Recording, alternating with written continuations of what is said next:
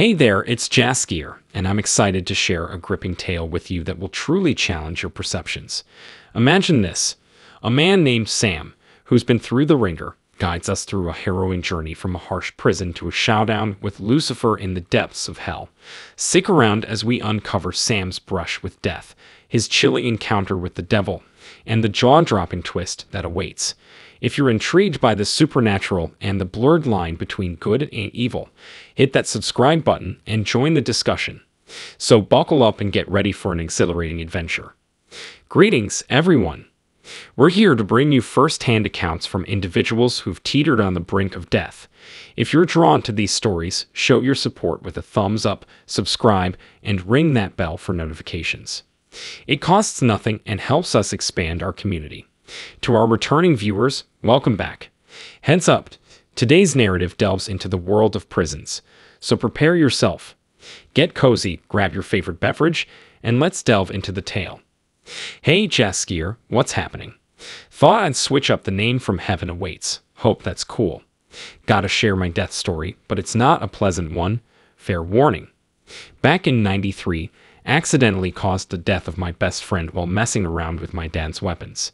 Ended up charged with manslaughter and got slapped with a 12-year prison sentence. But hey, I've changed since then. In '94, I landed in Indian Creek Correctional. The place was divided along racial lines with strict rules against mingling. Talking to someone from a different race was a big no-no, strictly enforced by the Aryan Brotherhood, AB. I broke the rule, faced the AB boss, managed to avoid punishment, but got a first-hand look at the racial divide. I don't agree with it, but I thanked him and went back to my cell. From then on, I knew I was marked. Spent 8 years steering clear of gang activities. Witnessed plenty of fights and racial tensions. Just wanted to serve my time and get out. Come December 2002, during kitchen duty, I had to interact with people from other races. Someone snitched, claiming I was too friendly, and trouble followed. Got summoned to a cell, got punched, and woke up in the infirmary beaten up. Offered to help with dishes, got labeled a race traitor. My skin color made me a target, endured attacks and isolation. Last 4 years were brutal, faced beatings almost every month, especially during commissary time. Eventually stopped receiving money, and people left me alone.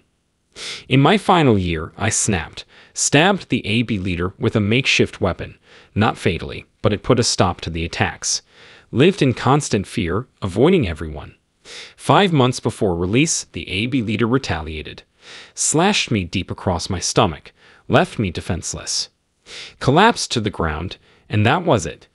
Looked down at my body while the guards put everyone on lockdown. Blood pooling around me.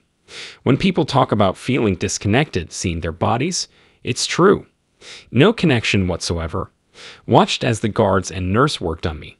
Suddenly felt this intense pulling sensation downward. As I got pulled downward, all these terrifying sounds hit me. Screaming, moaning, gnawing, and chewing. The pull turned into a fall, and suddenly I'm standing on some rocky surface, surrounded by fire. The heat was unbearable, making it hard to breathe. I mumbled a feeble hello, and strangely, the screaming stopped. Then comes the evil laughter. A voice nobody says, "Welcome home, Sam." I'm like, "Who's there?" "Show yourself." The figure that appears looks human but reddish, emanating pure evil. No hint of redemption. I ask, "Who are you?" And it replies, "Humans call me lots of things. I like Lucifer." I'm freaking out, thinking it has to be a dream. "I'm a good person," I shout at the devil dude. He's like, "Good person. Let's see." And just like that, he's showing me all the messed up stuff I've done. Killing my best friend, feeling almost no remorse. He delves into the prison experiences I'm ashamed of. Reveals thoughts I didn't even know I had when I caused my friend's death. Lucifer's grinning, saying, "Still think you're a good person." He knows he's got me. I'm like, "Oh God, Jesus, no, what have I done?" Mention those names, and Lucifer's losing it, screaming not to say them. I look up, begging God to save me. Begging for forgiveness. Feeling a tug in the opposite direction while Lucifer hisses that I belong with him. I don't know how long I was pulled upward, but when I arrived, my deceased friend Dane was waiting. Sorry, Danny, so sorry, I said. He smiled, as if he knew and forgave.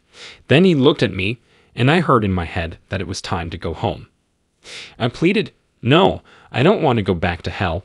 Please don't send me back." Danny's words echoed, reassuring me, "You're not going there. God heard you, forgave you, and I forgave you. But you've got to finish your time on earth. It's not over yet." I apologized once more, and suddenly, I felt like I was falling, launched out of a machine, right back into my body. It was a hard impact, and I gasped in pain. The nurse freaked out, screamed, and passed out. The doctor who treated me couldn't believe I survived with so much blood loss. Later, I found out the cutting tool wasn't from inside the prison, hinting at a corrupt guard. No one could figure out who it was, though I have my suspicions. Spent the rest of my time in the infirmary recovering. If you doubt this story, I'm willing to share pictures of the scar on my stomach. Just want to say, if you still believe in God, even in the darkest places, asking for forgiveness can make a difference. Souls trapped in hell either forget about God or refuse to swallow their pride and seek help. I found my way back, reborn. Every day I carry the shame, but every day I heal a little more. I still watch my back wherever I go. Once you're on the AB's bad side, it sticks for life. Maybe nothing will happen, but I remain vigilant. That's all for today. What are your thoughts on the time spent in hell? Was it salvation or a trick by Lucifer? Share your thoughts. Until next time, stay safe and blessed.